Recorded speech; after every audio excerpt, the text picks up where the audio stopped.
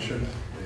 I'm John Manette, Chair of the Commission, and I'm going to be turning the meeting over to our newly engaged consultant, Brandy, who is going to be working with us on the zoning bylaw update project that's gearing up to start shortly. And she's going to take us through a few exercises and some discussion. So with that, I'll turn it over to you. Okay, thank you. So if I don't stand at the microphone, can you hear me at the back of the room? Yes. Awesome, because I hate them. So thank you guys for coming out on a beautiful first evening of summer, perhaps, after Memorial Day.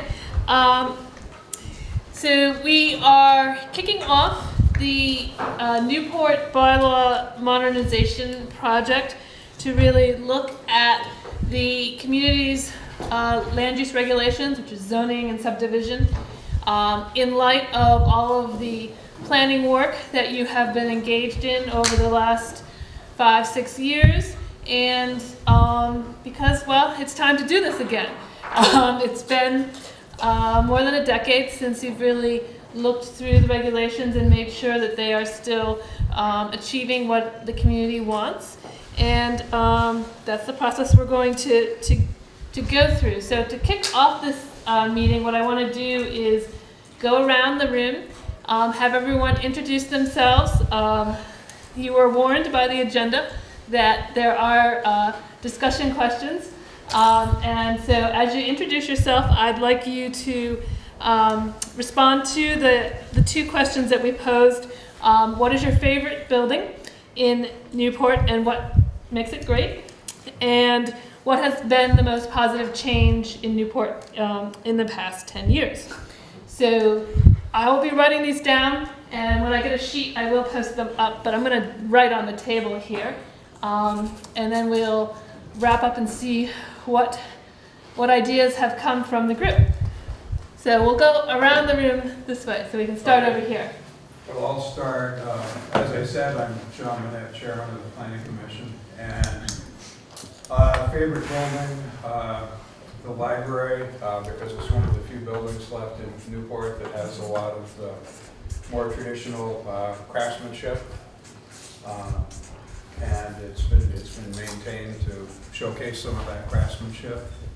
And in terms of built improvement in the last 10 years, I'd have to say the extension of the rec path.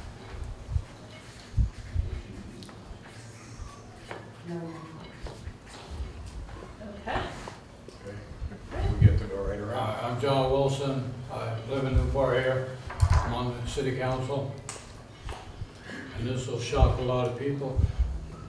I think the nicest building in Newport is the State Building.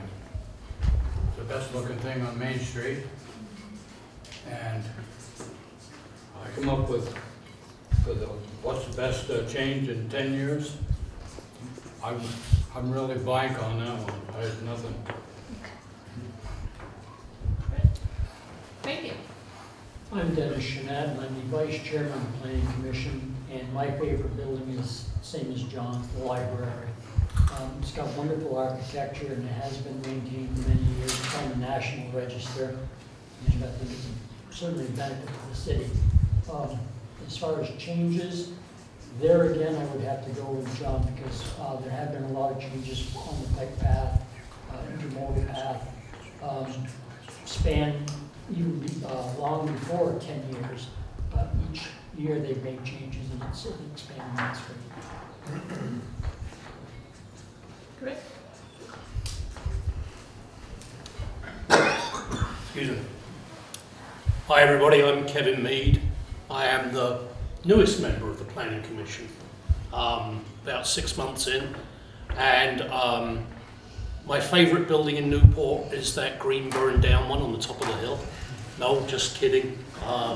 It's probably my house, because I really like my house.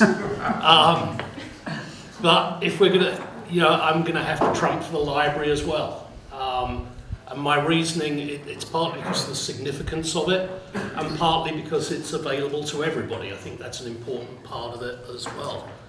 and I think the best thing, and the path is a part of it, is expanding recreation opportunities.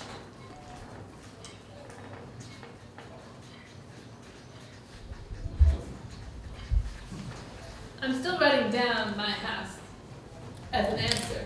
I think that's a good one. You're all invited. Go see it. My name is Karen Garrity. I'm a project manager with Northern Community Investment Corporation. My favorite buildings in Newport, it's a tie for two of them. The first is St. Mary's Church, and it's a favorite because of the beautiful granite and the interior paintings and the architecture inside the church. The second building is actually on the corner of School and Main Street. It's the former Bigelow building. It's now an office building, but it used to be a residential building, and it's very representative of Newport in the early part of the 20th century. It was built in 1910.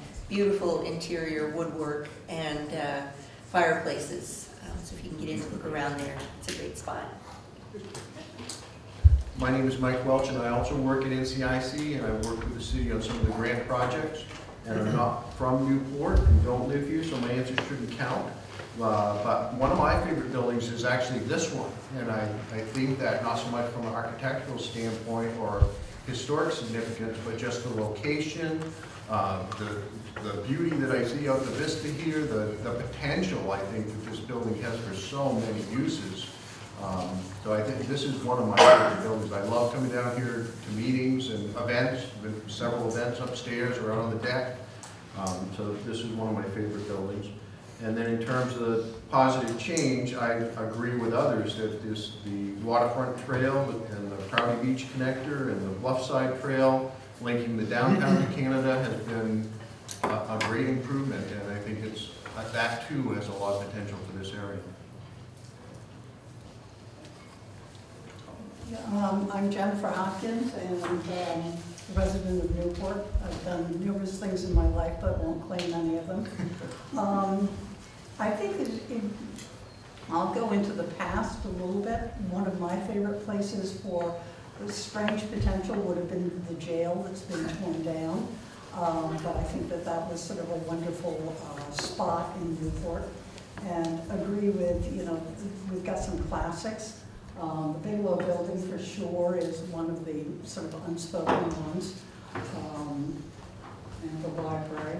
But I think that we have a lot back and forth, and some that aren't in as great shape as they should be.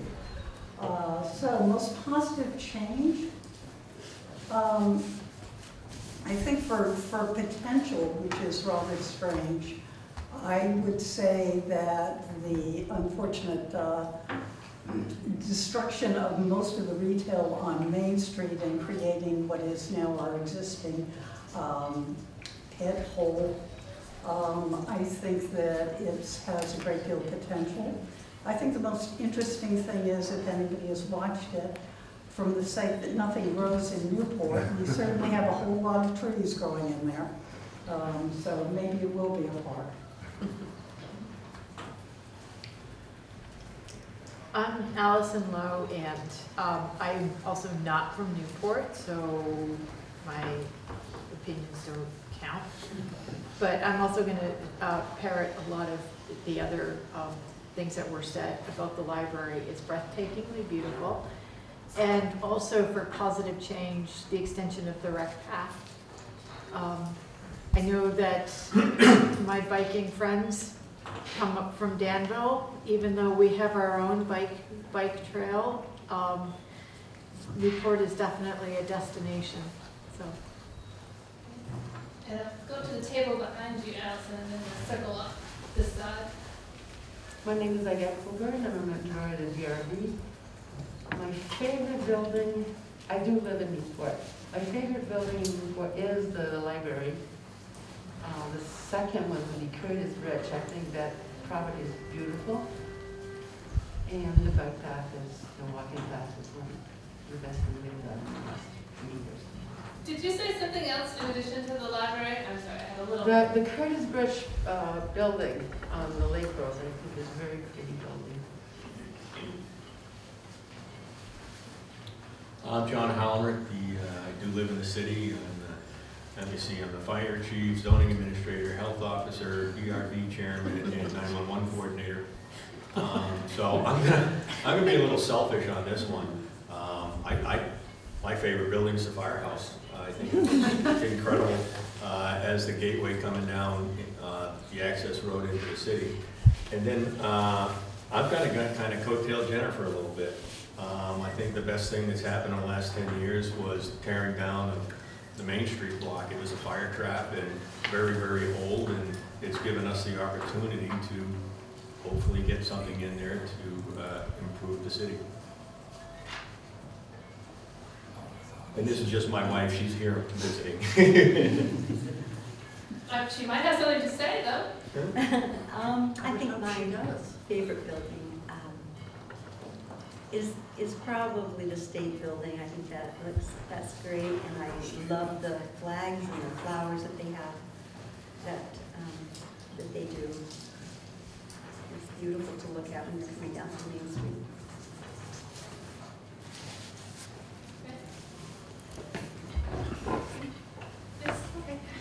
My name is Helen Lefevre. I am a newly resident in Newport. I'm kind of a year old here, moved from Florida. So the question was asking, what is your favorite building? So far, I believe the library is still #1 to me. That's the building I go quite frequently. It's beautiful, it's maintained, and it's open to everyone. And I also love that recreational park area that has been newly done. I have a dog, so I might be too subjective about this, but she loves it. So I guess it's really nice to spend some time there. And the second question I really cannot answer, because it's talked about 10 years, and I'm too young to say something about that. I'm Laura. I live just on the outskirts of Newport, and I like all the buildings that have been mentioned, but I would also add the wastewater treatment plant, because I've seen what that structure can do, and it's very impressive to me from just a sort of layperson's perspective that we have that science going on right here. And I think the recreation path and the focus on the outdoor economy has been great.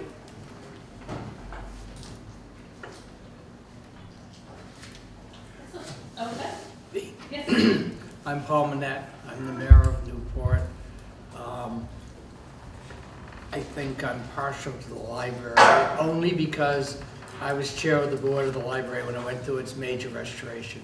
And it is open to the public and welcoming. A second building, actually, I'd like for the style of it, the old style, would have to be I call it the old post office, but it's the courthouse. That old style of that type of building. The biggest improvements, I think, have been the embracing of the outdoor recreational economy, because it doesn't just include the recreational paths, it includes the waterfront, it includes side-by-side, so it includes all forms of recreation, whether you're biking, walking, and boating, or using side-by-sides. So I think that's one of the biggest improvements in the past 10 years. Good evening, I'm Patrick Shattuck. I'm the Executive Director of Rural Edge. And just for some disclosure, my background is architecture and historic preservation. And so when I talk about my favorite building, I'm going to go completely unexpected. And, you know, we talk about lots of things about destination. And I would say the pick and shovel. I grew up in Burlington, and I went to school in Savannah, Georgia, and moved back here with my family, and my father wanted to take us on a fall foliage tour, and this was in the 90s, and we ended up at the Pick and Shovel, and he wanted to show what a great resource that was, and it was a destination. And while I don't live in Newport, every time we come into Newport, my wife says, oh, we have to go to the Pick and Shovel. And it really goes to show that you can have an active retail anchor that can compete with national chains in your downtown and employ and support the local economy. And it's for that dynamic presence that I'm going to go with the Pick and Shovel. And I've got a daughter who's a vegan, and they serve vegan ice cream, so even better. And I think the best change you know, people have talked about recreation, but I would talk about the connectivity. And you mentioned the linkages between different types of recreation, but just the experiences you have. When I came into town, I was at a stoplight, and a kid was on his scooter connecting to the Little League field. It's those experiences. I remember coming up, and it was COVID, and we got takeout Thai, and we were able to bring it down, and on a very cold fall day, still have it in the pavilion on the lake. And so it's those experiences and those connections that really make your community so special. Hopefully you didn't see me shudder as a daughter of a dairy farmer when you said vegan ice cream. Go ahead. So I'm Melissa Pedersen. I'm a member of the City Council. As a trustee of a library, I know I should say that building, but I'm going to go with the federal courthouse building. I just love the architecture of it. I'm fortunate I've never had to go inside the courthouse, but the upper stories, the architecture, the windows and things are just beautiful. And hopefully the building will continue to serve some sort of purpose here. I think really the best thing that's happened, there's a lot of things that have taken place, but I personally have no regrets about the Spates block being taken down. It was in bad shape, it was hazardous, it was a lot of nasty things over the years. And it was interesting because for years, when I was down on Main Street with a store, people would always come in and they'd complain about that block. And I always thought, well, I suppose the positive thing about it is that it gives a central thing for everyone to complain about. They can all complain about that and leave everything else alone. But what will happen if that ever comes down? And then, of course, I found out what would happen that would bind everyone together to complain about. And that was, what are we going to do about the hole? So it's kind of served a purpose in both ways. It's sort of given a focal point for people to rally around a cause. You want to start on this? I don't know. I'm Heidi Eichenberger, and I've been in Newport for 9 years now, and my favorite building is definitely the courthouse because it's so beautiful. I love the detail as well, and I don't think I've ever tired driving by and oohing and awing because I love it. But the interesting thing is, we've been here now for 9 years, and what sold me on Newport was the path from here to East Side and the outdoor part where we were drinking wine, and we just thought that was a perfect place to drink wine, look out outside. So that's part of it. And so I haven't been here a full 10 years, so I can't say what was there before, but the bias I have is that we live across the street from the farm, and to have all these pathways and everything is absolutely fabulous. Now, if you could only do something about the ticks, because I worry about the dogs. But aside from that, I love it. Hi, I'm Ann Chiarello, and I've been here maybe 13 years as a resident of Newport. And when you ask the question, it's really strange. The thought that came to mind, and I have never been inside the building, was immediately the church on the hill. Because if you come down the lake and you want to orient yourself as to where's the city, where's Newport, that church sticks out, and it's beautiful. And it shares beauty with some of the churches up in Magog, and I feel like there's a certain connectivity in that sense. In terms of what I think is most significant in the last 10 years, I think the preservation of Bluff Farm, and then all the work that Tracy Zhao and all the people that have helped her to get the bridge built over from the park to the farm is fabulous. The farm itself is fabulous to walk on. It's just beautiful. The whole path is beautiful. And tonight I'm here filming for NEK-TV just as a volunteer. I like the library as a building from the outside and from the inside. It's got some lovely features. I'm also going to go with Bluff Farm not just because of the trails there, but they're significant and they're four-season trails because it's a fabulous ski place too for any of us who cross country, but also because it's become a community. And I think that's something that we're really lacking here. And anything that can bring us together in that way is really useful, as opposed to just coming together with something we quote don't like. That doesn't make sense. I think we had one person join us in the back since we went around. So we're going around and doing introductions and answering what your favorite building is in Newport and what the most positive change has been in the last 10 years. I'm Carol O'Connell. I'm a member of the Newport Planning Commission. And I'm here because my family's here. I spent much time in a large Midwestern city, but when I retired, I came home. My favorite building of all in Newport is the library, for sure. And in terms of improvements,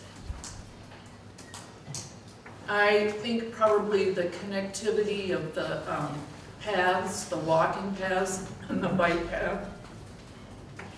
I really enjoy those myself. So thank you all for thinking of that and going through it around and introducing yourselves. We will note these. The reason I wanted to start here with what you like about your community is to get that sense of where you're trying to go, what attributes you're proud of and want to accentuate. You've been working on your city plan and the waterfront master plan, and those are very much about taking the assets that the community has and taking advantage of those and moving them forward. And the land use regulations are one of the municipality's tools for doing that. So we clearly have a winner with the library here on favorite building. I thought the couple of things I heard that you said that were interesting is it's maintained and it's open to everyone. So it's a public space and it's a maintained space in addition to being architecturally interesting. So that's something to think about there. And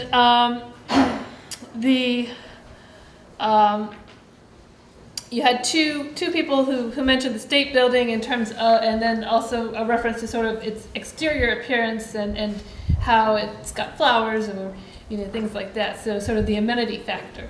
And of course, many of the positive changes that you guys just mentioned are also, I would put in that amenity category. So the paths and connectivity, open space, all things that contribute to the character and quality of life in your community.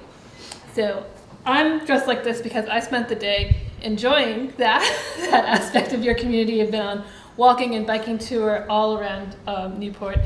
I didn't get to bring my border collies, who would have enjoyed romping through the fields at great length, but maybe someday when I'm not working.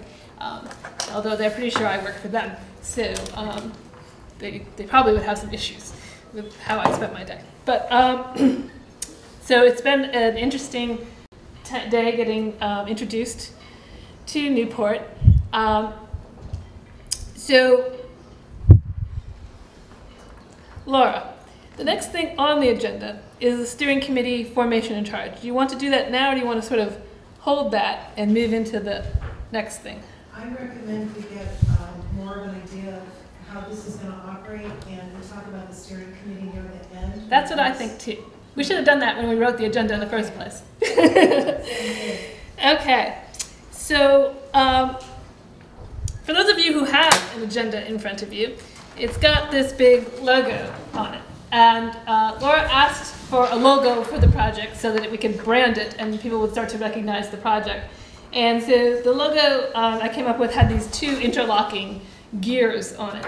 And there's a reason for that, because the regulations and this project, as I see it, is really about getting things to align, getting your planning policies and the recommendations that have come from the work that you've done aligned with the regulations, getting the regulations internally aligned so that development review and permitting processes move smoothly. So this is, the two gears are really about that concept of alignment. So, back up here.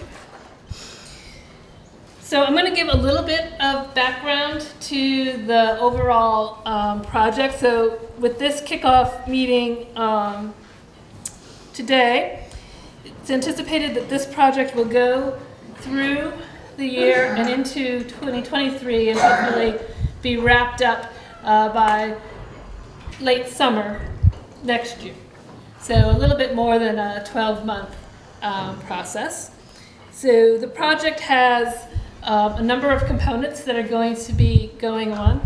I'm going to begin over the course of these upcoming summer months with what's called sort of a diagnosis phase, where I'm really doing a lot of inventorying, checking, auditing, looking at what's working and what's not working for you with your regulations, really looking at how your community is currently developed and looking at whether the regulations fit the pattern of development that you already have on the ground, and then do they allow for future development and infill development that aligns with your plans. So that's the first phase, is to really get a good diagnosis of what needs to be done and what the issues might be with your regulations. And regulations, as you know, if you've done this before, are always in need of ongoing tune-up. Changes to state laws, changes in technology, and changes in even federal law often lead to a need to change your local regulations. And so it's a regular process to just kind of do these check-ins and make sure that you're aligning with what you need to do. So after this process of figuring out what the diagnosis is, we then start working on amending language to achieve the outcomes that you want and to make those gears all fit together. And that's anticipated to go through the rest of this year into the very beginning of 2023. And then we will go out to the community again sometime in the early months of 2023 with some ideas, get feedback on those, go back, refine as necessary, and hopefully get you to the point where next summer you're in a process of being ready to move forward with adoption of revised regulations. So that's the overall arc of the project. And if anyone has questions or wants to say something, we're a small group, so feel free to jump in and make yourself heard. So that is the first element of the regulations, and I'm going to switch over to the second element that I was going to go through in my presentation. I have a very sort of informal presentation. I didn't make slides and such because I wasn't quite sure where we were going to be in terms of space and such. So I'm going to walk you through a little bit of what I call Zoning 101 class. So I'm sorry, it's a little bit like the lecture hall. For the Planning Commission members who are definitely going to be hands-on in the revision process, I hope that this will be a helpful orientation. And for community members or other interested parties who might be wanting to be involved as we go along, it can help you sort of understand how the parts of the regulations work and what you might be able to achieve with the regulations. So I think it's a good starting place because Newport, like many communities of Vermont, has switched over to having a planning commission and a DRB. The planning commission writes the regulations, and the DRB administers them or operates underneath them to review applications. And so oftentimes the people on the planning commission don't have that background necessarily in actually doing development review. Sometimes there's some cross membership. Are any of you double duty planning commission DRB members? No. Okay. I wouldn't volunteer to do it if you're not doing it now. It's a lot of meetings, but sometimes there is overlap. And were any of you on the planning commission in the old days when you did development review, which was probably at this point now getting to be like 15, 20 years ago? Not in Newport, but in Derby, the next town over, when I lived there for a while. Yep. So yes, so so that's an interesting perspective to bring to it. You have to be the authors of a document that you don't have to actually use in many ways. So I'm going to give you a little perspective on zoning and some of the authorities to do zoning in Vermont. I'm going to jump back 100 years to start, but we will rev through history pretty quickly. So zoning really emerges in the 1920s in the United States, and it emerges to address public health, safety, and welfare. And if we look at your regulations, we will find the words public health, safety, and welfare. And I think it's really important to acknowledge that that is the foundation upon which the regulatory authority that you have as a municipality to regulate land use is built. And it came out of mostly urban areas where noxious uses were invading into residential areas, or they were very close together. And so like really bad things were happening. Brick factories and slaughterhouses were butt up against residential buildings. And so public health, safety, and welfare in 1920 was really about health and safety and things like that. So it was a pretty palpable reason to try to insert some government control over what was going on. Now, with that first block started this notion that there were kind of two classes of property that we were talking about. One was income-producing property, the commercial things, the industrial things, and the other was this residential property, primarily owner-occupied residential property, which was something that we were trying to protect. So these two classes of property and the notion of how we regulate them carries forward as it goes on, and has kind of resulted to where we sit now 100 years later, and we're asking, is zoning causing the problem that we have with housing? I would say no, but there are some issues, obviously, that have occurred over the past 100 years where zoning has been used to restrict what kind of housing is where and what kind of other development can be where. And this is that sort of expansion of what public welfare means. Whose welfare are we protecting? Whose interests? Which interests? So that's the starting point. So this is very basic, what we call in planner terms, Euclidean zoning. And you have a bit of this in your regulations. This is the zoning districts, the conventional zoning districts, with their list of uses, these are things that are allowed, and their dimensional standards. You can have a lot that's this big, you have to have setbacks that are this deep, you have to have this much road frontage. These very basic standards. Some of it's to regularize the pattern of development, to make things predictable going forward. And then there's also some other tools that come into play, and these primarily get used to work on that clump of types of uses that are sort of the income-producing things, so commercial, industrial, and then also, in many cases, multifamily residential development. We look at site plan review. That's a component of the zoning. And we look at how does the site function. Is what's going on this piece of property compatible with what's happening around it? We look at performance standards. What's happening on this property once you get to the property lines? Is there noise? Is there smoke? Is there vibration? That type of thing. So what reaches the edges of this property?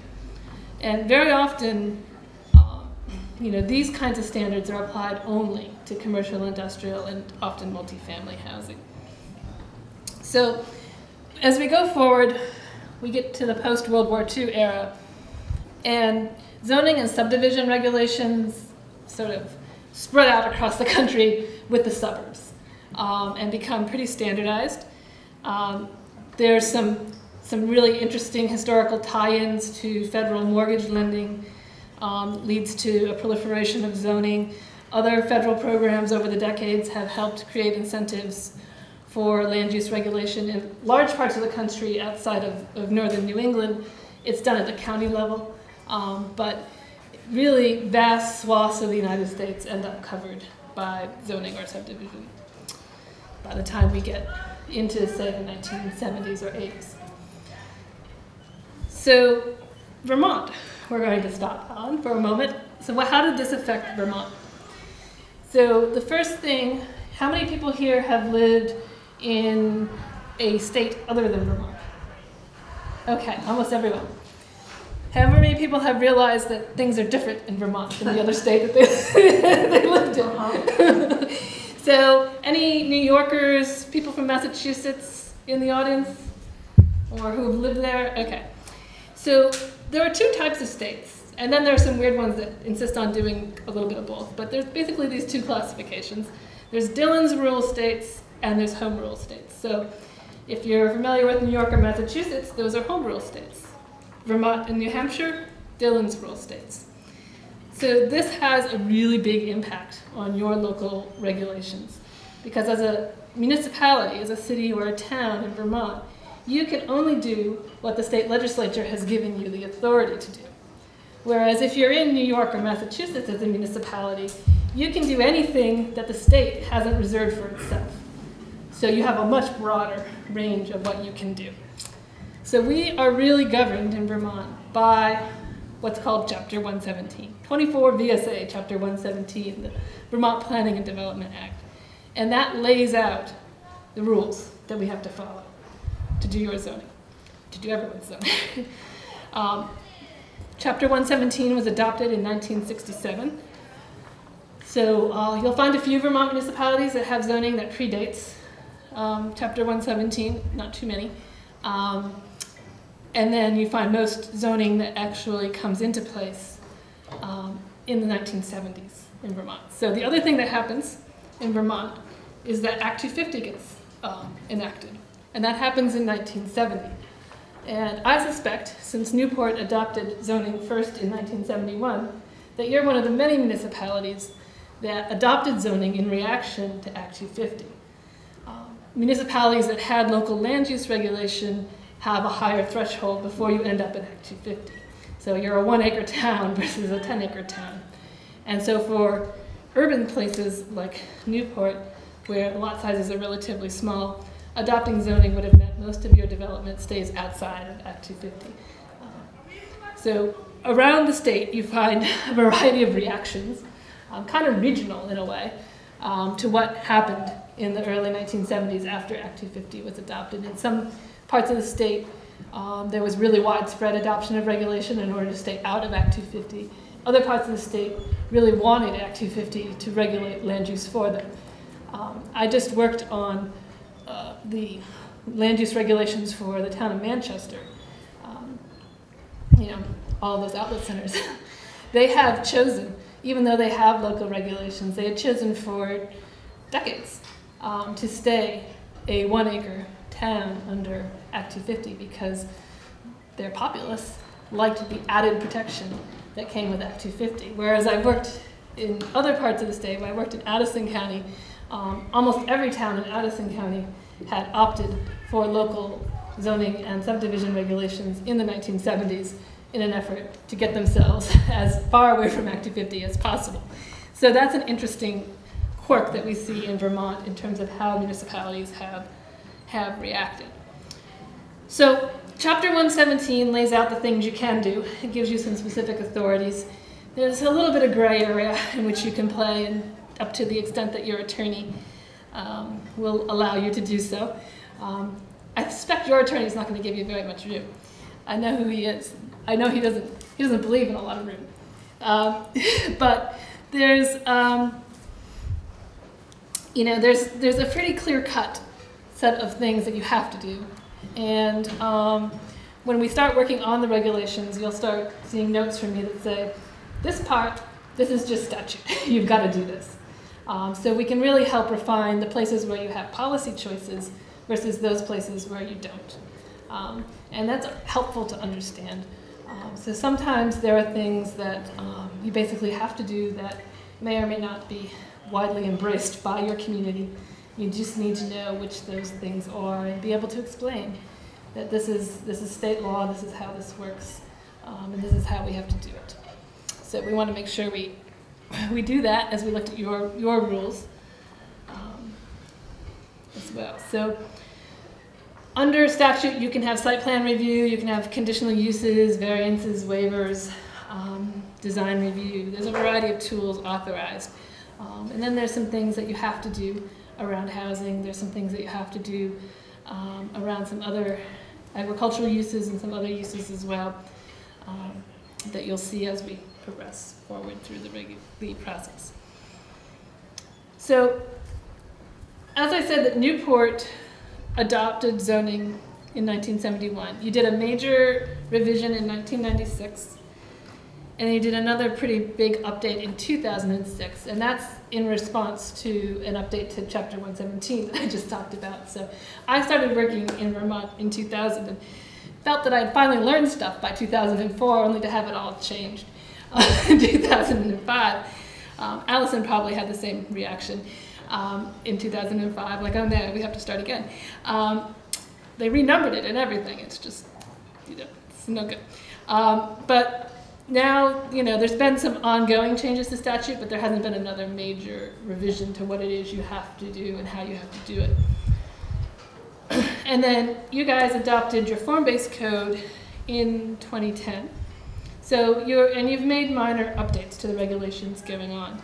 So you don't have, from time to time I do start working in a community where, I won't say which community it is, but I was one time giving these opening presentations, and I found this really classic 1970s living room, sort of like the one I remember from my childhood with the orange shag carpet and green velvet couch. Some really weird patchwork wallpaper. And I said, this is your zoning. It's too bad it's 2015, but you've got 1970 zoning. And so you do sometimes find whole chunks of that sort of original zoning still in existence. But yours regulations have been updated quite a bit over time. But there's probably still some bits in there. So like things like the standards for your general residential district are very much probably very close to what you originally adopted in 1971, I would suspect. Whereas there are other things that are going to be newer. So I gave a little history of how we've kind of gotten to zoning sweeping across the country and into the booming post-war housing boom of suburbanization across the country that didn't really affect Vermont very much. But by the time we get to the 1980s, the shortcomings of that conventional Euclidean zoning are quite apparent. And planning folks start coming up with different tools, different ways to adapt zoning to be more effective, to achieve community goals a little better. So you see things like planned unit development, which you have in your regulations and is very popular across Vermont. This is a way to bring some flexibility to a system that's pretty rigid. With that specification of your lots have to be this big and the setbacks have to be that big, etc. And you can have one house on each lot and that's it. The planned unit development gave you some flexibility to those dimensional standards. It allowed a way to sort of deal with a property that had more than one building on it or that had more than one use going on in it. And that's often how those provisions have been used in Vermont communities. You also see performance-type zoning emerge, not as popular in Vermont, but in other parts of the country, you see performance zoning used a lot. It kind of came out of the environmental movement of the 70s in a way. They would generally have pretty broad use categories.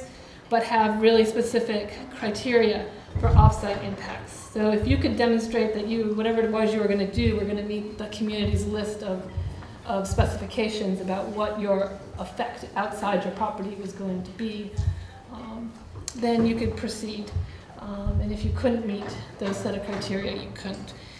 So there's that approach that gets used. And in the late 1990s is when you see the form-based code come up as an option, a new approach to try to address some of the shortcomings of conventional zoning. One of the biggest shortcomings of conventional zoning is that anyone who's been to a hearing on a proposed development project knows that almost everyone in the audience has one question.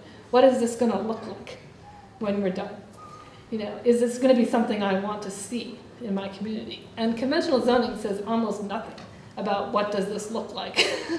It has almost no criteria for what does this look like. You know, it has some really basic tools. How far is this thing going to be from the street? Maybe how tall is it going to be? Sometimes, you know, how big can the building footprint be? But what's the, you know, how many windows are there going to be on the front? No. Conventional zoning doesn't deal with that. So form-based code actually comes out of architecture. It doesn't come out of sort of planning and land use law.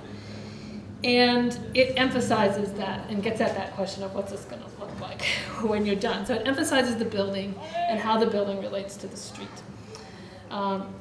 It comes up with really detailed design standards. Now, some communities do design review as a separate process, often in historic districts, sometimes in downtowns, in targeted areas where there's an attempt to address that overwhelming concern of what is this going to look like, and is it going to fit in our community or our neighborhood.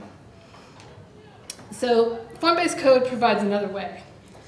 By really doing that prescriptive design work up front and in the regulations, you basically can get it down to if you can meet our set of rules, not unlike the performance standard concept, if you can meet our set of rules, you can proceed.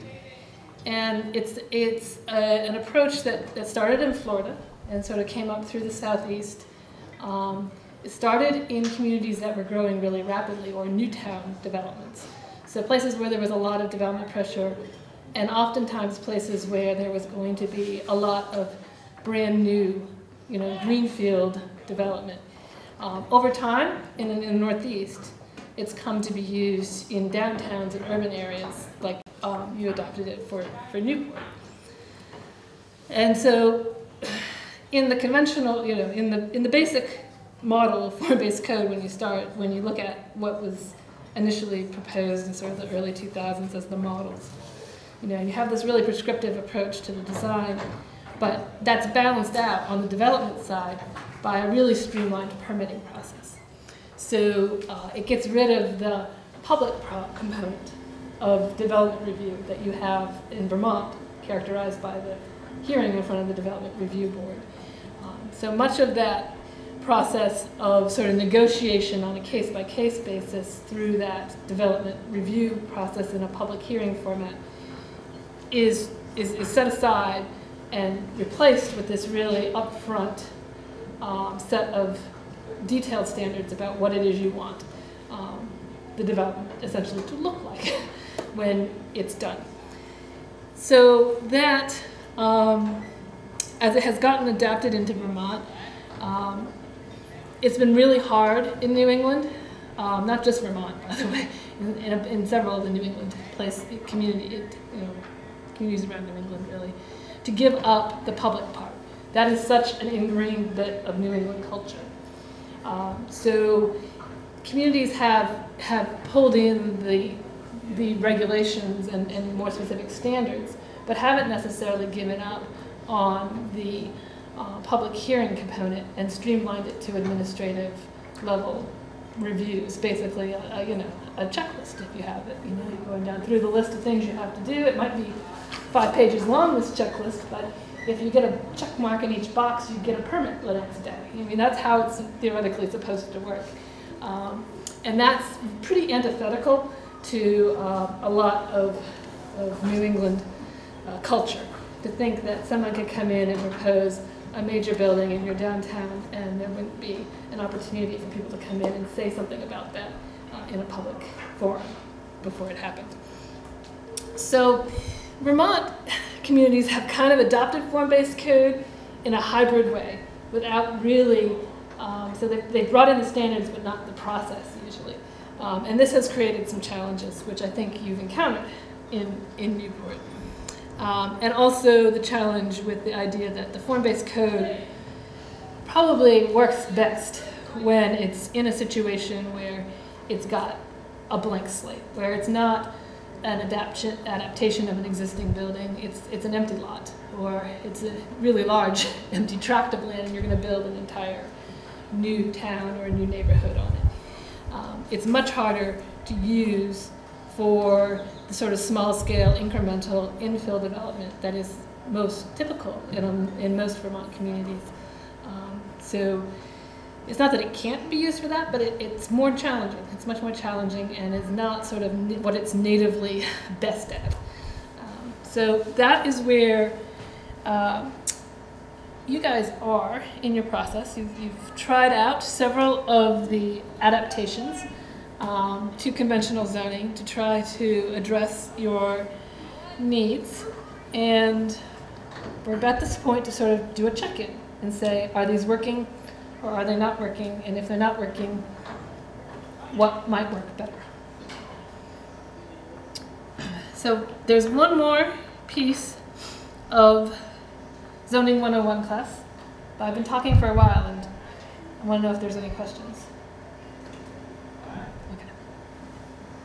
Okay, so the last piece I want to hit on is the development review process. So there's some things and terms that we'll be using that are important to sort of have a good working knowledge of and to get some familiarity with what's available to you. As I said, you have a limited menu granted to you from the state, and so we're going to go over the menu a little bit. So if you've looked at your regulations, you know that you have, in most zoning districts, you have a list of permitted uses and conditional uses. And if we think about the development review process, this is the first important distinction that comes up. So something that is permitted, the best way to think about it is that means yes, you can do that here in this district. It might need site plan review, which we'll talk about in a minute, but the underlying answer is yes to the use. If it's in the conditional use category, the underlying answer is maybe. Maybe you can do that. But we're going to see, first of all, in that specific location, if that's a good fit or not. And so we have a process for that. So there's not a certainty that you're going to get a permit at the end of a conditional use question. Its possibility is you could end up at no. Whereas if it's a permitted use, the odds are pretty good that you can get to yes. You'd have to be pretty stubborn about what you insist on doing to not get to yes at the end as a developer or property owner. So in your regulations, you've actually are not too bad off in terms of thinking about what's permitted and what's conditional. But this is the first question to really think about in these districts as you look. What is it that you anticipate happening in these districts? And are the things that you anticipate happening, the things you want to have happen, are you allowing for them? Is it a yes? Is it a maybe? And what are the implications of yes or maybe for the developer who's coming in and proposing things? So you obviously in many of the districts, residential development is permitted. And you also, unlike some Vermont communities I deal with, have commercial and industrial districts where you've actually permitted some businesses, so that's a good step forward. Very often I find this that a community has an industrial district and everything in it is conditional. It'd be like, didn't you actually want industry in the industrial district? I don't know. But that, that's a good start, but it's definitely a place to, when we do the review, we'll be looking at what's allowed in these districts and how is it allowed? Is it permitted or is it conditional? So that's the first cut. And then your second cut is to think about site plan review. So back at the very beginning of my spiel, I touched a bit on site plan review. So under Chapter 117, municipalities are authorized to have site plan review. You have site plan review written into your regulations now. Site plan review addresses the parking, the landscaping, the lighting, screening, access, basically what happens around on the site, around the building. Site plan review under Vermont statute can be done, can be applied to any development but single family and 2-family homes. They are exempt from site plan review, and agriculture is exempt from everything, so we're not going to talk about that anymore. But basically agricultural things are also exempt. But single and 2-family homes are exempt from site plan review. So typically site plan review is done for multifamily housing and for everything industrial, commercial, institutional. It is possible under your regulations to have site plan review. The conventional process is that that would mean a hearing in front of the Development Review Board, a public hearing. People would come in, they could comment on the application, but that the Development Review Board has a fairly specific set of criteria that it should be looking at, and again, it's related to these aspects that are just named off: parking, and access, and lighting, and landscaping, and things like that. So that should be a fairly reasonable way to look at these projects, and it should be actually pretty difficult to get to no, you can't, and an actual denial of your site plan review. So say you've got somebody coming in to put in a drive-through bank building, and the planning commission or the Development Review Board looks at the application and says this is all fine, the access is okay, but there should be some more landscaping between where the drive-through lane is going to be on the neighboring property, and maybe a fence and some landscaping. So what comes out of this is that the applicant can proceed as long as they put in some fence and landscaping. Now the applicant could say, under no circumstances am I going to put in some plants and a fence, in which case they don't get a permit. But in reality, very seldom is someone this stubborn about plants and landscaping. And so normally you would proceed forward and they would put in some plants and some landscaping and some fencing, and a permit would be issued and it would be good. So it's not grounds for denial that the original site plan didn't come in with any landscaping. It's a condition that gets put on an approval, essentially, which is a different thing than we're going to come up to with the conditional use. So the other thing to think about with site plan and the development review process is that the conventional pathway through the DRB is not the only pathway. You can also split out major and minor projects. And this has been made even more clear in statute. Communities in Vermont had been doing this. It was in the gray zone of statute for a while, but it is now more clear that you can actually give your zoning administrator this kind of authority to do this. And so if you have a building that's a commercial building and businesses move in and out of it, business A goes, business B comes in, there's not any need for more parking, there's not really any massive changes to the site, you can make that an administrative process. It never needs to go to a public hearing, thus greatly streamlining the process for the applicants, a lower cost permit, it gets done faster, and the opportunity for appeal is reduced.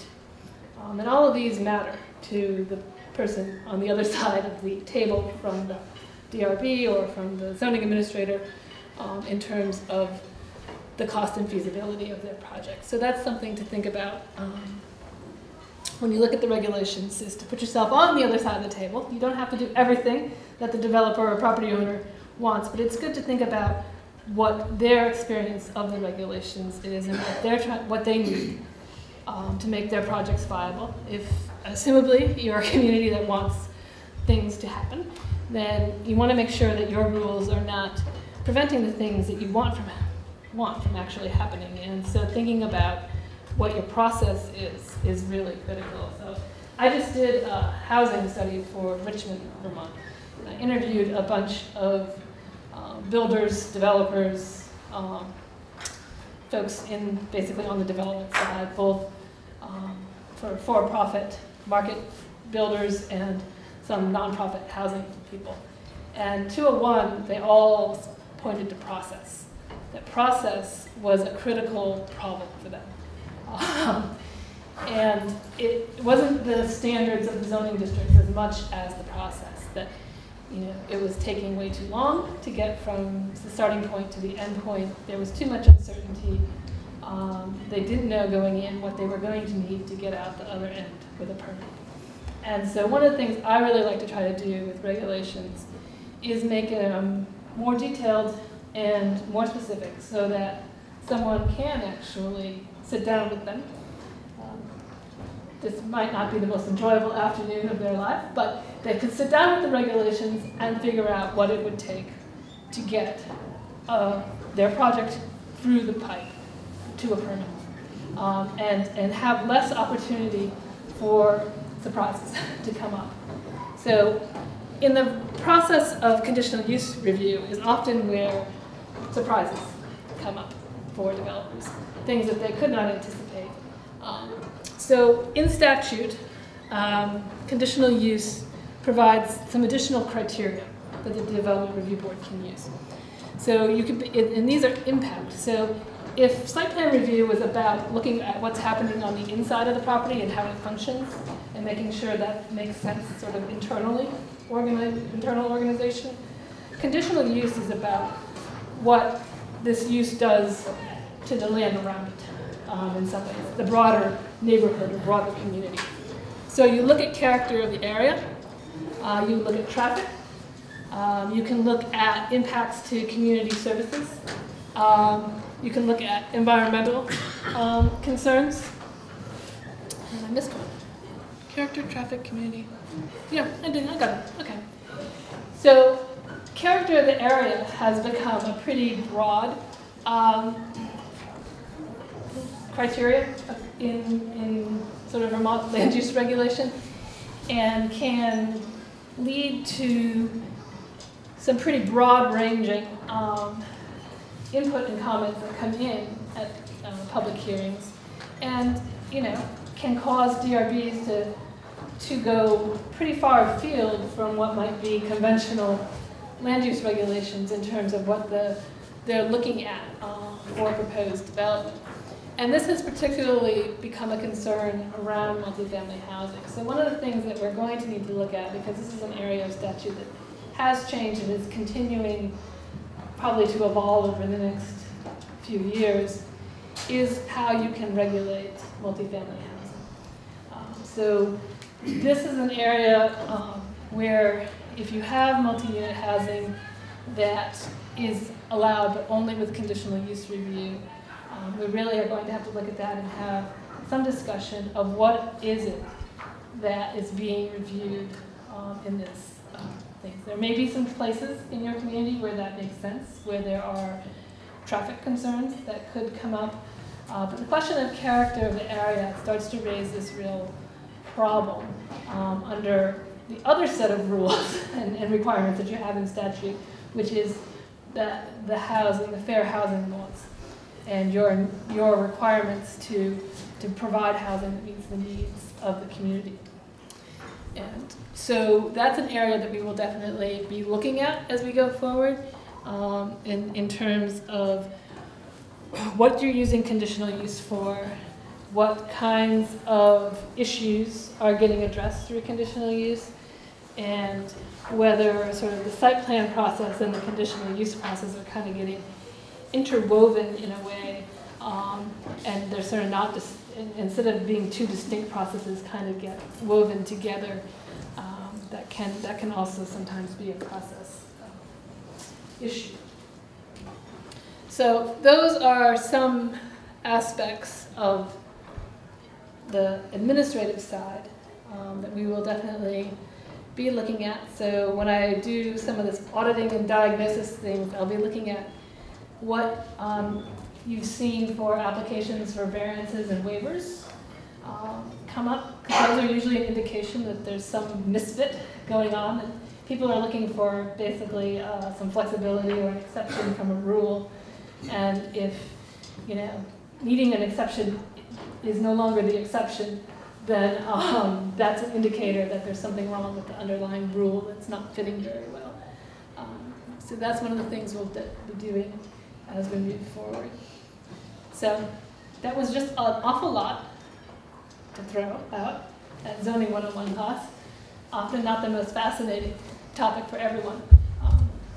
I live in a two-planner household, so we talk about it a lot.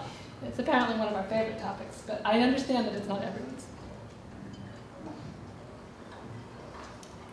So, comments or questions as to what's coming up next? Yes, Allison. Do you often get questions or requests to write very broadly written waivers and variances? That's one of the biggest problems that I realize with just like the gray area between what a variance is, what a waiver is. Sometimes the waivers are very broadly written. Right. That's a good question. So Vermont law had variances in it, assumably from 1976, or 1967. I wasn't around for that, but assumably from that point onward, it had variances. But the set of criteria that you have to meet, and I think there's 5 of them. Again, 5 is a popular number in criteria land, apparently, that you have to meet to get a variance. And strictly applied, almost no one would ever get a variance. There was when I started work, there was a guy, Fred Dunnington, who had been the planner in Middlebury. He took me out on an introductory tour when I started in Addison County, and he excitedly showed me the one property that he had seen in his entire 30-year career that actually qualified for a variance. And it was because they had a spring in the middle of their property, which meant that they couldn't put the house in the sort of center of the property because there was a natural spring on this land. And they had to move it to the side, and thus they had to impact the side setback. And he was like, this was an application that finally met the variance criteria. So strictly applied, no one would have ever gotten a variance for the most part. But really this isn't tenable because there kind of needs to be a little relief valve from the regulations. You know, there's just got to be a little bit of reason applied and looking at a specific situation. Now, the question is how to achieve that so that you're doing it equitably and not arbitrarily. Those are all important considerations, and you know, you're not favoring one person over another. So some municipalities, you know, would give variances more freely. They would not strictly apply those 5 criteria and use their judgment. There used to be in the old system, you can still have them, but very few communities do. They have ZBAs, zoning boards of adjustment, instead of they have planning commission ZBA instead of planning commission DRB. Sets up. And I always thought that the reason it was, one of the problems with the whole system was that the zoning board of adjustment, which would issue variances, was pretty sure that they existed to adjust the zoning. It was in their name. And so they would tend to not strictly apply those criteria. So faced with this, that last major update, Chapter 117, granted municipalities the ability to have waivers, which you might think of as a variance light. So something that's not as stringent in its set of criteria. So the real difficulty with the waiver criteria is that there needed to be a physical condition on your property that meant you couldn't meet the rules. And that was really hard to prove in most circumstances. Very few people have that natural spring in the wrong place on their property. So the waiver authority gives you more flexibility. So the question is how much flexibility an individual municipality wants to apply. And I've done zoning now in about probably 24 Vermont communities over the last 10 years since the waiver, 10, 15 years since the waiver criteria came into play. Some do it very tightly. I know there's one community I worked with recently where they only give waivers to single and 2-family homes. They will not give waivers to commercial properties. which is kind of an interesting idea there.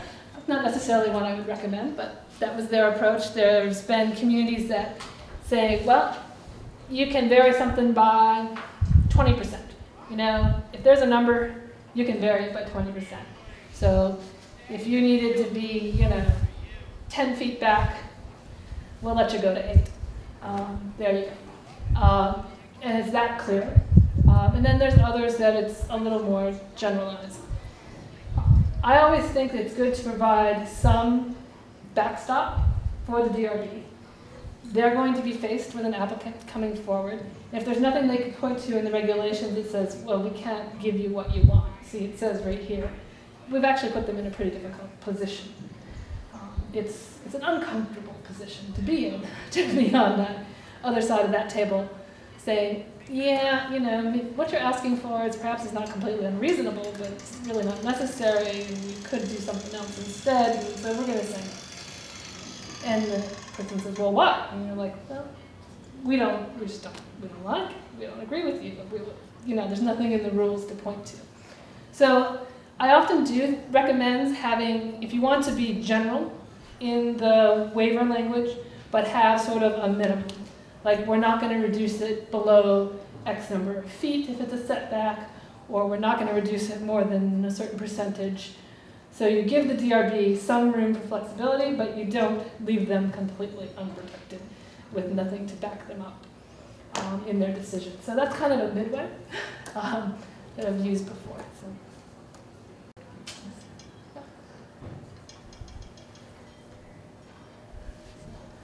So. Okay.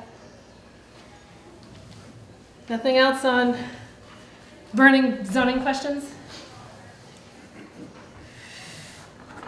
So the next component of the agenda is problem identification. So what's working and what's not working.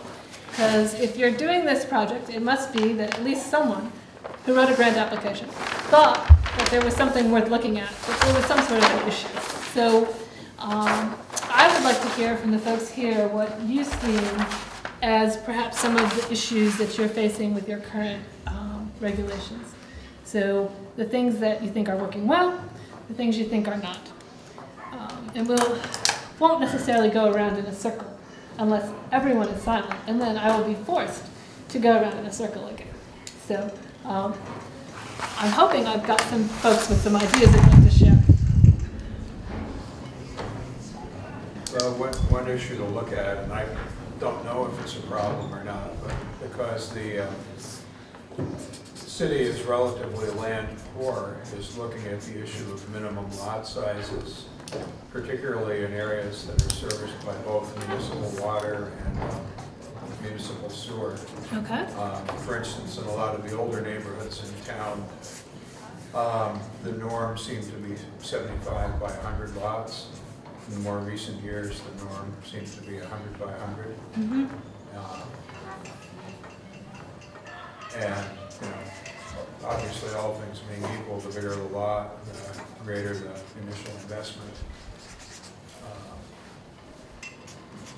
So that's one potential question, and that also segues into, at least in some areas,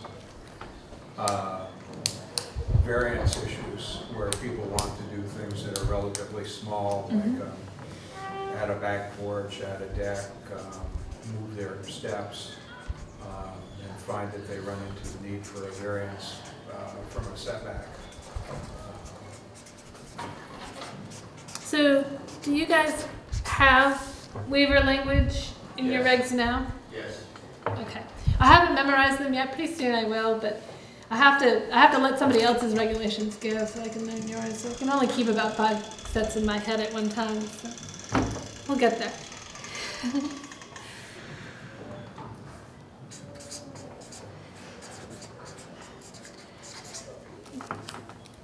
Does that show up? You've obviously got a fair amount of waterfront property. I often see that problem emerge in waterfront areas. Is that a condition that exists on your waterfront as well? And in maybe some of the older area neighborhoods that are more tightly developed? I don't know if it's a waterfront issue particularly. The other complication on the waterfront is the overlay of the state restrictions that apply within X number of feet of the shoreline. That in some circumstances could create a condition that limits people's flexibility.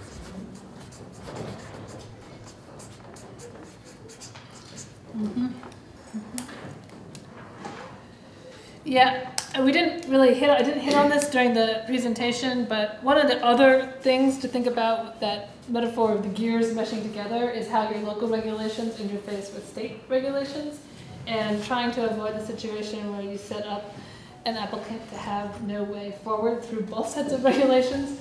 And, you know, that sometimes puts the municipality in a difficult sort of policy question, where you may have some things that are very important to you, but that are at odds with the outcome that the state is aiming for. So sometimes I find this happening around some of the flood and river corridor things, the shoreland regulations. So sometimes there can be some internal policy conflicts between how state regulatory processes are set up and how the local ones are.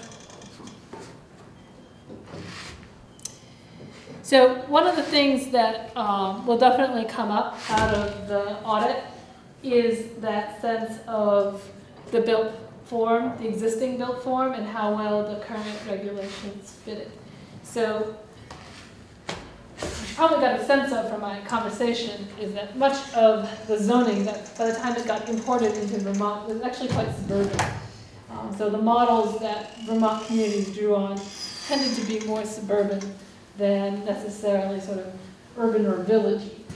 So the 10,000 square foot or 8,000 square foot lot is a very sort of conventional suburban standard that when you go to the older neighborhoods, you're going to find doesn't fit. You know, it's an interesting historic exercise to sort of know how land was developed over time, and you can actually see the changes in patterns in relation to time. So if you know kind of when a neighborhood was built, you have a pretty good sense of what it's likely dimensionally going to be laid out at. It's, believe it or not, it's something that there's been fads with, essentially. It's a changing, you know, what's popular. Some of it relates to the architecture, it relates to when did we get cars, how big those cars were, how likely a household was to have something like a car or a horse, which, you know, where in the days before there was infrastructure, those narrow, deep lots, they had some benefits. You know, you had easy access to a road, which was good if you had no way to shovel out your driveway besides you. And you had a lot of deep land back behind you, which was good to deal with your waste. So those made sense in a village setting, and you used to find those all over Vermont.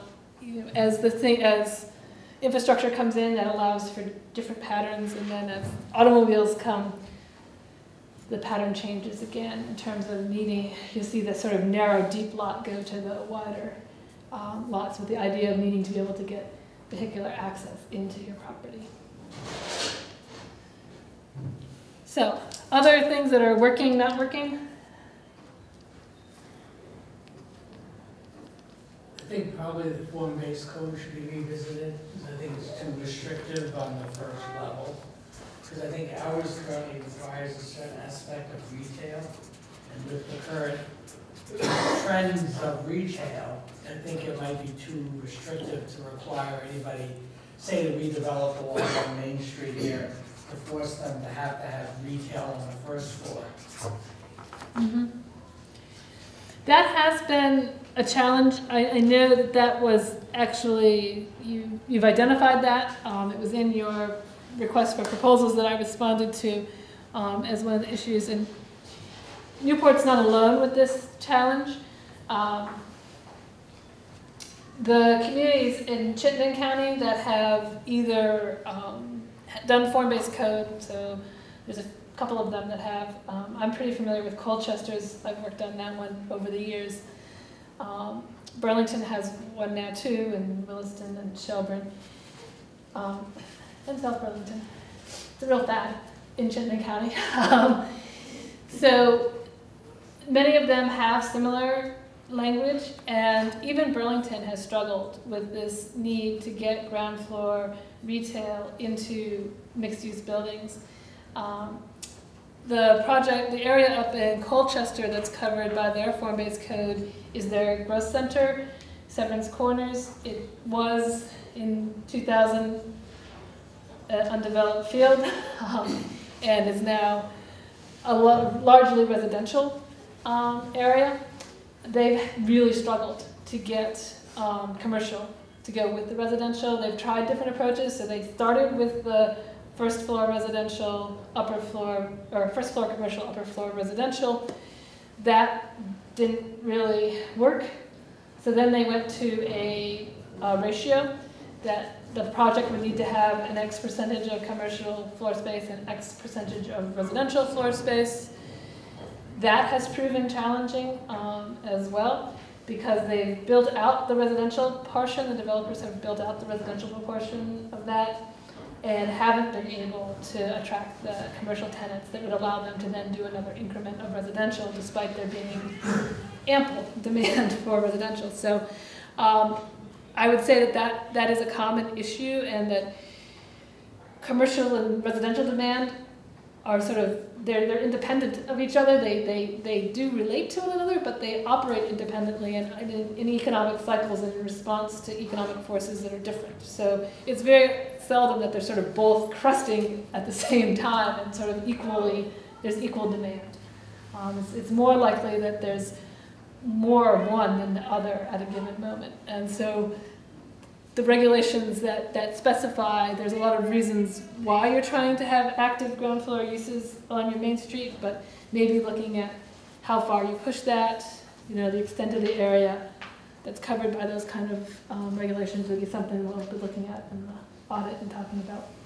Well, and Severance Corners is actually more flexible than ours, because it allows for uses other than retail on the first floor. It does. In terms of professional offices, services, that type of thing. Yep. Based on what's actually there. Yeah, and they also at some point gave up on the 2 stories. And they've allowed they have like a gym that kind of appears from the outside to be 2 stories, but is functionally to be 1 story on the inside.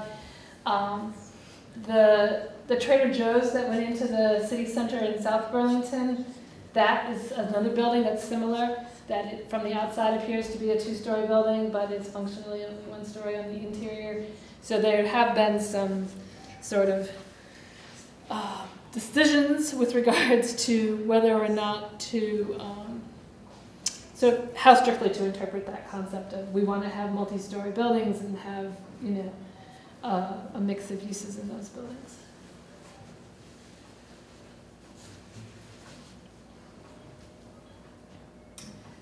So, anything else out there that heard of? So housing is obviously a big issue across the state.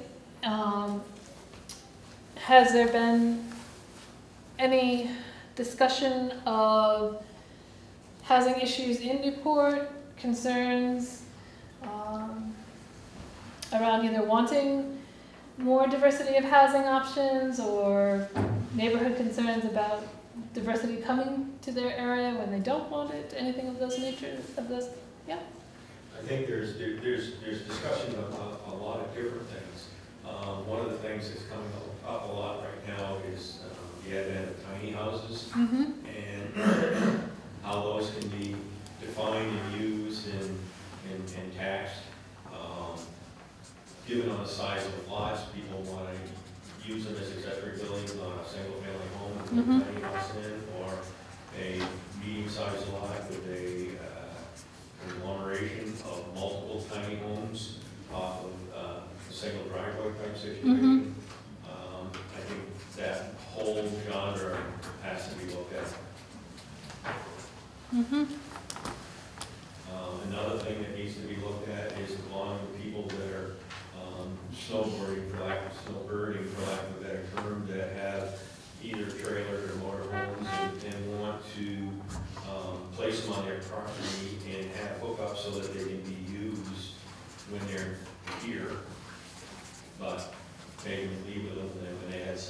and how you handle that as far as zoning and taxing. Is it a permanent structure? Tiny homes can be on trailers, they can be on pads. That whole concept of movable housing needs to be addressed. It has become a bigger issue, and the market is kind of proliferating housing types. So there is now a structural type called the park model home, which I don't know if you have any of those yet, have shown up in Newport, which is neither an RV nor a modular home or manufactured home. It lies precisely in between those two definitions and therefore completely unregulated by anyone's codes and requirements. They're often, there's a big one over on the Lake Champlain side in, going to New York, which town is that? It's not in, maybe one of the Grand Isle, I can't remember if it's Grand Isle or whatever, but it's somewhere, it's over there as I drive to New York. You drive past it, and it was a seasonal campground, and it has converted over to these park model homes, which make for very lovely senior housing. I mean, they're perfectly sized. They are single level. They're easy to, they're new. So in many ways, they check a lot of the boxes about being what, when I do these housing studies and talk to older people who say they want to have for senior housing in their communities. But they've gone into basically they've converted a campground to become a senior housing project, which could be good if it had a decent road and a decent septic system and things like that, which the campgrounds often don't have. I think most of those homes are not occupied in the winter, but I don't know that they're all unoccupied in the winter. So they don't move, again, basically. You have to, they're so big that you can't pull them with your regular vehicle. You have to have a CDL to move them. So they're kind of a deliberate and leave it in place type of structure. But anyway, that whole range from tiny houses and things on trailers up through to accessory homes, there's quite a bit of proliferation in terms of what category and what box in the zoning regulations do these things fall into. And the other side of that is all these portable sheds that are being made now. You can get them 12 by 20, 12 by 24. They're coming in on trailers, and they can sit on gravel, they can sit on stone, they can sit on a pad. Is it a portable house or is it a fixed structure? Does it fall within setbacks if it's portable? So I think all that kind of stuff has Yeah, so some clarity around those issues. I often recommend looking at how the thing is going to be used rather than how the thing is built as being the thing the factor that will decide what part of the regulations apply. So if it's going to be inhabited as a dwelling, or if it's going to be rented out as a lodging unit or something of that nature, then there's a set of rules for that. Whether it has a chassis and wheels or doesn't, or whether it's on a pad or it's just sitting, out in a grassy field. I just did a review of what was up on offer for Airbnb offerings in the Londonderry, who's I'm working with them to finish up their zoning.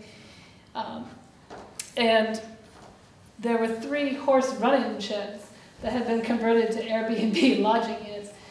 Londonderry is where the Jamaica Cottage shop is. I assume these were remnants from the Jamaica Cottage shop, conveniently relocated a few miles down the road to become an Airbnb thing. But, this is the sort of thing where, something like that, those kind of sort of primitive structure conversions, sometimes the regulations aren't really clear about what applies to them.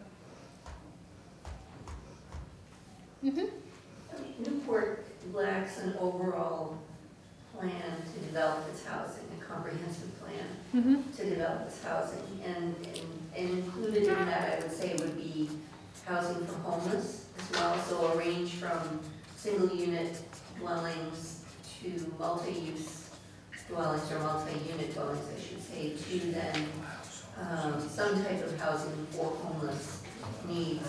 And so I think while we have regulations in place, maybe to define structures in relation to property and zoning rules in place to define where certain structures can be developed, we don't really have a plan for identifying what is our need and how do we need it. So workforce housing, for example, additional senior housing, and so forth. So I think that's a missing piece, and it's wonderful to see this conversation now nested within our municipal plan, because for many years, for various reasons, housing just wasn't part of our municipal plan, aside from where housing could be developed in the city.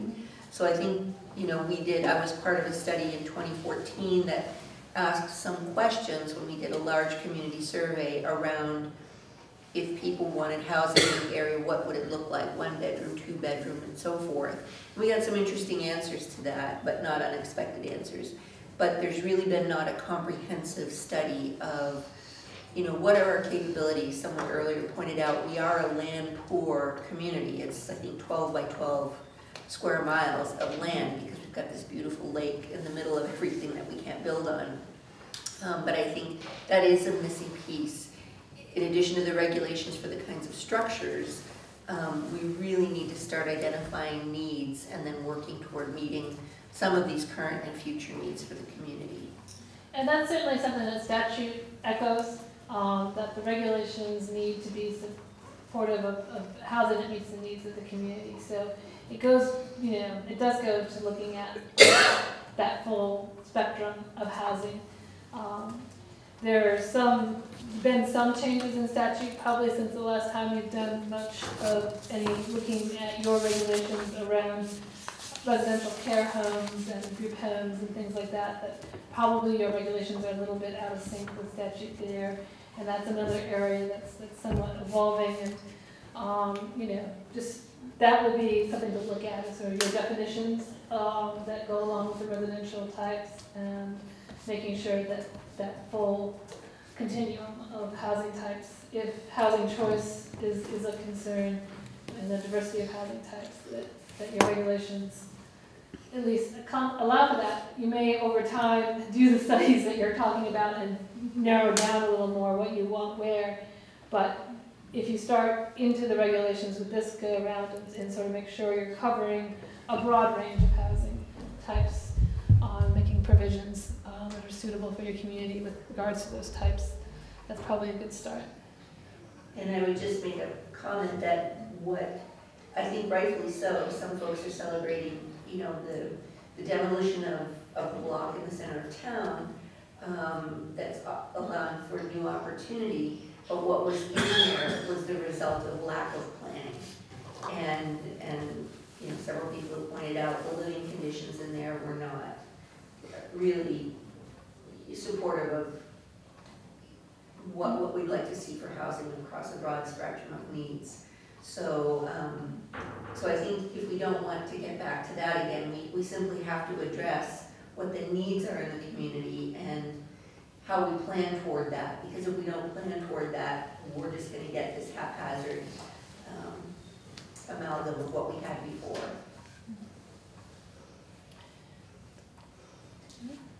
Well, I was just going to add, anything we can do to add more definitions and more clarity around definitions of type, because I think folks have talked about type of units, and in addition to type of units, there are also services that go along with that, which can speak to the success of housing people in those housing units. So I think, all of that ties into definitions of different housing types, which are constantly evolving. Mm-hmm. Yeah, I spent last summer working on Middlebury's regulations, and this was a main focus of that conversation, was addressing both the housing types and then the service component, because of how their regulations were set up. The housing was okay, but the services were not, and there was a recognition that they did need to go together. Yep. We hit here, and then Allison. Yes. I'd be keen to see how we could future-proof ourselves. When was it you said we last did this, about a decade ago? Yes, the last major update was about 12 years ago. So, you know, and obviously people are going to come up with different trends, but there have been articles about how Vermont's getting climate refugees from elsewhere in the country. There are more internally and externally displaced refugees globally than there ever have been. And Vermont has stated that a way of combating our depopulation is to make ourselves attractive to people that are resettled here. There are demographic changes just going on in this community, an aging community, household sizes decreasing, therefore square footage requirements potentially decreasing. And if we design for where we are now, we'll be back here again in 8 to 12 years. Whereas if we design a system that is responsive to some of these demographic and societal changes that are happening, we may get ahead of the curve and actually make ourselves more attractive. Mm-hmm. Yeah, I mean, you definitely do want to set up zoning with an eye to the future and not just, you need to respond to what you've got, but also think ahead. So there's, I think that you kind of balance those two factors. I thought that one of the things that was interesting in your waterfront plan, I know the folks at VHB pretty well, and I know how they normally write, so this was actually a sentence that caught my attention, caused me to go, oh. Somebody actually had a pretty strong opinion about this at VHB, where they noted that your existing form-based code language was aspirational, but perhaps not practical. And I think that that's that balance point, right? That was a very large vision for the future, but perhaps didn't have the components necessary to make practical application of that, currently to get to that big vision. And so we want to do both those things with the regulations. You want to plan for what, for 20 years down the road, but you need a set of rules that work for what you have on the ground in front of you right now too. So that's one of the balancing acts that happens with the regulations. I would say that aiming for 20 years is a really good one. A check-in in the 10 to 20 year range and an overhaul of regulations is actually pretty common and is actually good housekeeping practice. You often don't end up throwing out the whole thing and starting from scratch. But usually in that period of time, you've made a number of small amendments over time, which is what happens with regulations, is that you end up doing incremental small changes, one every couple of years, couple a year, things like that. And think of that cog, those cogged wheels graphic. The zoning regulations, all the parts of them are very interconnected. So when you start changing like a paragraph over here and then a paragraph over here, they start to get out of whack. And so they really actually, after you've done that a few times, you're kind of in a situation where you do need to look at the document again as a whole, and that's pretty good normal practice. So that you don't end up with these internal inconsistencies in your document.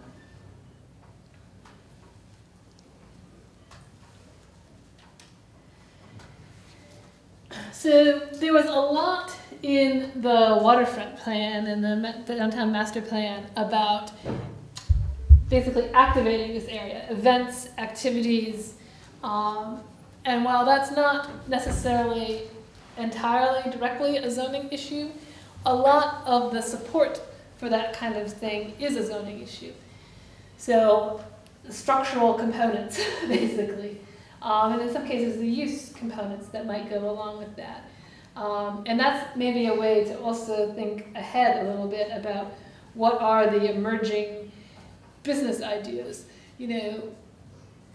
Now when I write regulations, they almost always include basically food and beverage manufacturing as a use, because this has become a really big component of the Vermont economy. Beer making, cheese making, whatever. And so, you know, this has gotten carved out as like, this is a thing we do. The wedding barn event facility thing is a huge issue in a lot of Vermont communities. You know, hosting events. What does it take to host events? What kind of facilities do you need? You know, what do you feel about the lodging components, the performance venues, things like that. So really looking at that set of use components in your regulations, and if that's the direction you want to go, making sure that it's clear how those things interface back to your zoning. And that you aren't creating a gap like you are with the tiny house, things on wheels, things that you can pick up and move question, so that you know how you're going to deal with events and the related development that comes along with them. Mobile food units, for instance, being one of those things. You know, how do the regulations address those? I think in a way it's a little confusing at times because Newport sometimes I feel should decide whether they want to go more in a hodgepodge or tourist or manufacturing or something. I feel bad for some of the shops and restaurants when you have a restaurant with a nice view and you have the probation office over there. It just doesn't seem like a great fit. Or if you have the Poulin Mills where apparently you can make it more appealing. It could make a big difference as well. But I find right now, if you drive through Main Street, you're kind of confusing in which direction things are going, whether you want to show the probation hall there or you want to show, you know, the Belvedere or something else. Which side are you trying to put more emphasis on? And I think that for a tourist, it might be a little bit confusing. And I mean, it's an interesting question for a community, the sort of becoming a tourist destination, and what that means for how you organize your community, for who you organize it, and those kind of questions. You know, when you do go to places that are heavily focused on tourism, you know, you sometimes, I think, probably the locals don't spend a lot of time there in their downtowns and those really touristy places. And I don't, you know, is that the direction that Newport wants to go? Or do you want to try, you know, to thread some center line between those poles, of sort of having something that attracts people but still retains a value to the residents? I was just going to say, I think it's all part of the transitioning. Because we all have to remember that Newport was a working community. You know, the grain mill's been there since the 1930s, 40s. Gaston Gould formed that. Well, so I think it's just part of our transitioning from a working, I mean, the lake used to be full of logs. And I just think it's that transitioning to the new economy and new outlook. So I think that's just what we gotta remember and look and figure out also. Well, that side of the railroad tracks has been industrial ever since the railroad came through in the 1860s. Right. The grain mill is the only industrial use left there. Most of what's on Coventry Street across from the Pick and Shovel, well, the post office is there now. The old H.B. Hood factory has been turned into office space. That's an office building now. And but if you go back into that same historic era, across the street from Poland Grain, where Domino's Pizza is now, was a hotel. Where the bank is, directly across the tracks, was another hotel. Where the parking lot for the state office building was a huge hotel. And then there was another hotel further up the road. And the Bigelow house that was mentioned pre-Bigelow was actually a inn and rooming house. So there were essentially 5 or 6 hotels. There were several hundred hotel rooms on Main Street. back in the era when that entire corridor along the railroad tracks was industrial all the way down through where the pick and shovel and the mini mart are now. So they were all mixed together, and there were single-family residences interspersed in between on Main Street here. Yeah, and I think that's one of the interesting patterns that emerges in a lot of Vermont downtown areas is the mix of industry and residential neighborhoods, which of course makes perfect sense when you had to be able to walk to the mill or your workplace, whatever that was.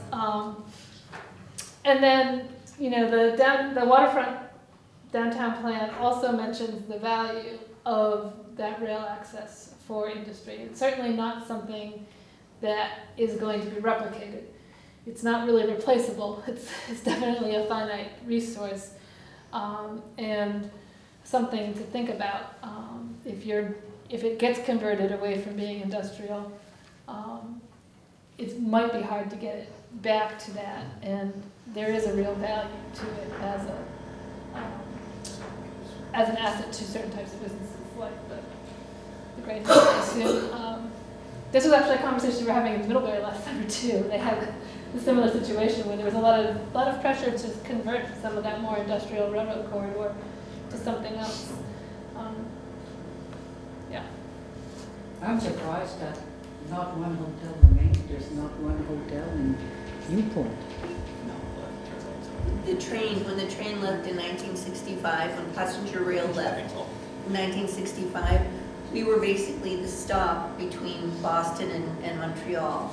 And that's what fed the growth of the hotels in Newport. Mm-hmm. And once the passenger rail line stopped, the clientele didn't come. And then once our interstate went in the late 60s, that effectively took away bulk transportation in terms of the railway lines for passengers, and were effectively bypassed by the interstate.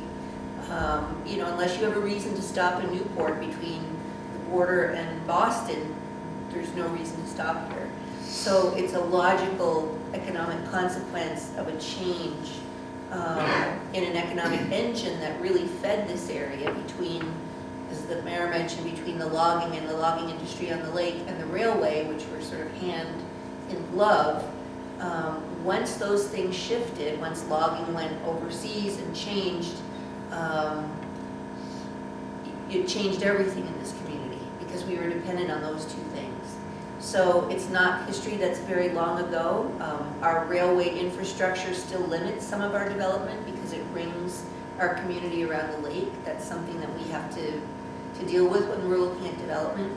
But in terms of bringing that volume of people, that concentration into downtown Newport again, that's not going to happen in a way that I think any of us can foresee anytime soon. So we have to adapt. Part of the outdoor recreation strategy is looking at how we can activate our natural assets to support the community that lives here. Not necessarily turning Newport into a tourist destination, but using our natural assets as an economic engine that can support those who really live here and work here. But you do have the international waters, and if you want to compare, say, Newport to Alex Bay, which is in New York, I mean, that's a non-entity tourist place, and the only thing that it has going for itself is the fact that it's on the water. Yeah. And I mean, you know, we've always talked about the tale of two cities, Magog in Quebec on the other end of our lake, and Newport. They're like two different worlds. But if you understand how Magog is developed and what the demographics are coming into that area versus here, it's a very different story. So there's a reason that our lake is relatively unpopulated with boat traffic, despite being some of the most spectacular waters in northern New England. And those are things that we can't solve locally on our own. And I would argue that some folks may not want to solve that problem. Yeah. We may not want to have a lake full of boats side by side. But I just say that there are larger economic currents that are global as well as local that have impacted us in terms of our development here in Newport, in terms of bringing people in to support 3, 4, 5 different hotels within a 1-mile radius in downtown. Not so long ago, less than 100 years ago. So there were some comments from the back. Yeah, why don't you say? I just have 2 things. One, Newport is one of the, probably 10 towns in Vermont that we have the dynamic of that we, because we're a county seat, we have the state services here. So while we are also attracting, and I work in that industry, so I have some authority to speak on it, we do attract people coming in to access services here.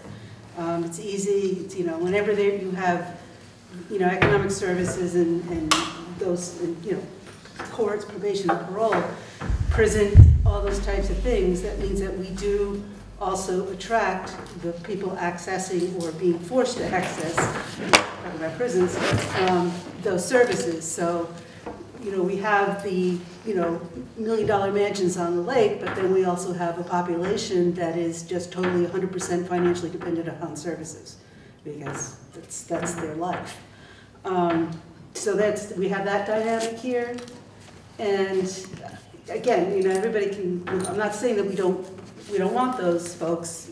It's not a matter of, it's only we can live here and you can't, because, everybody can live where they want. It's just we do have a higher population of folks who have to access services for whatever reason. So that also plays into your housing.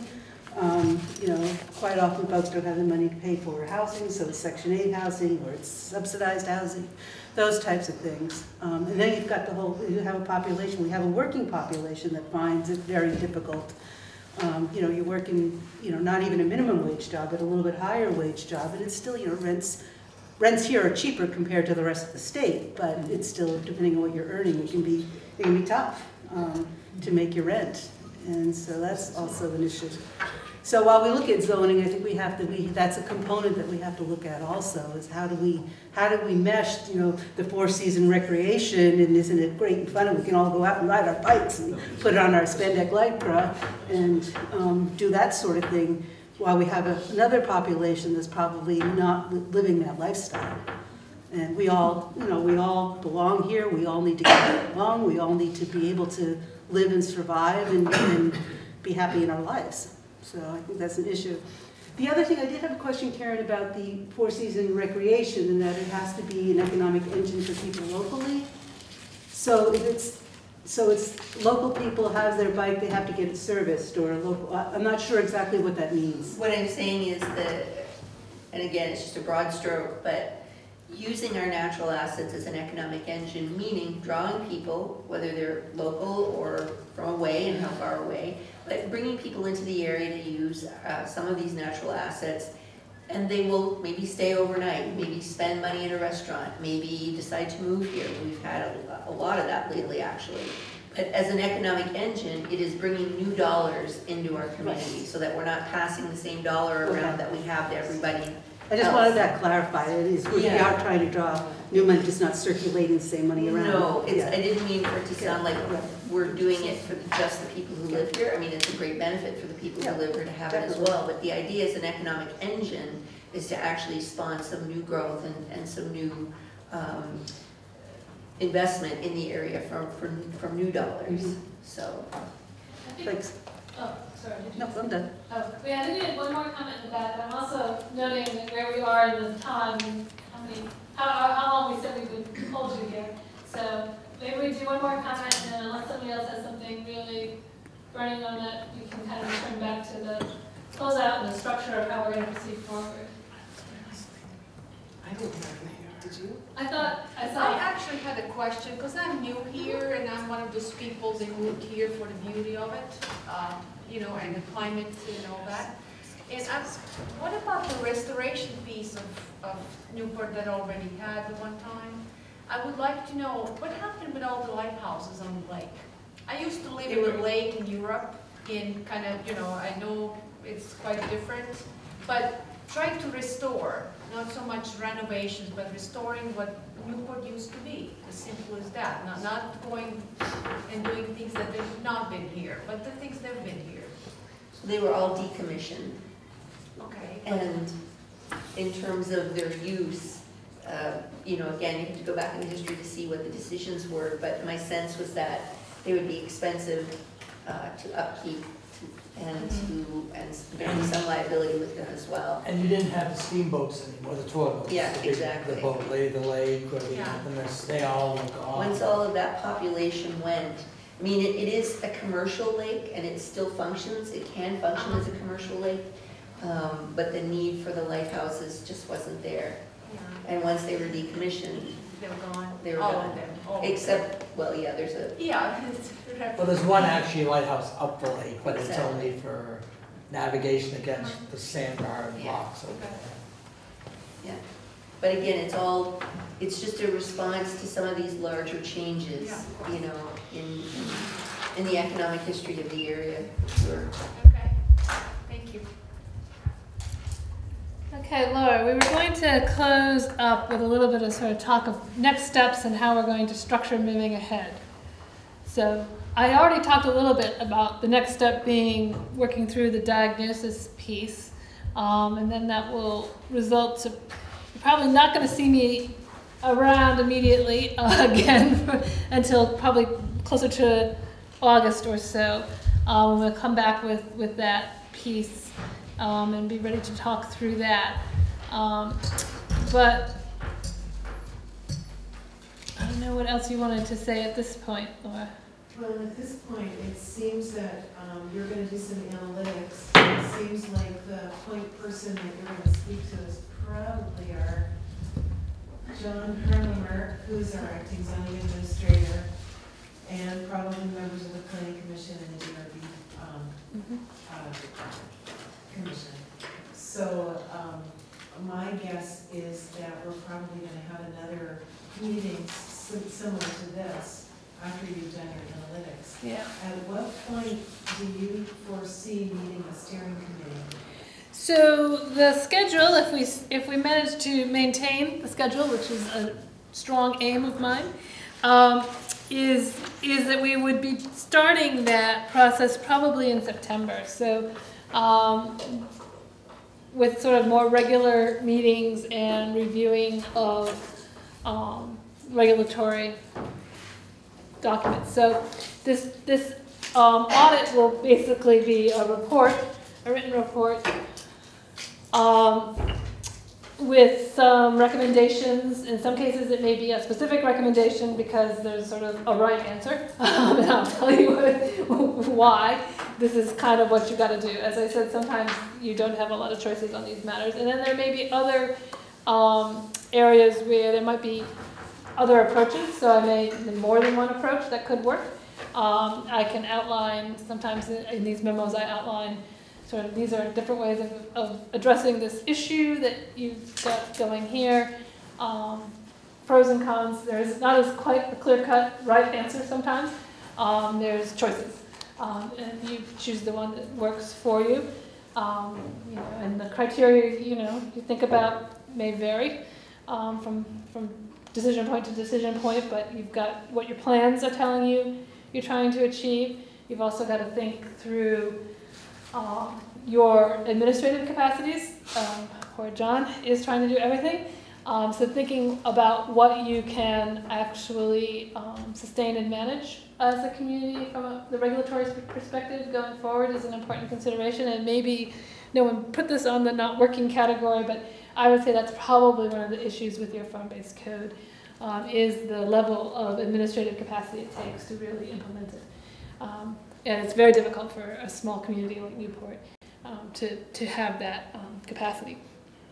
So that could be a criteria you're looking at. There may be others as well as we sort of go forward. So this report, which should be done in August, will be kind of a kickoff to thinking about how to go forward with the regulations, and then we'll proceed forward through those revisions in a fairly structured and organized fashion, with the anticipation of getting that done sort of by the very beginning of next year, some kind of a initial rough draft to look at.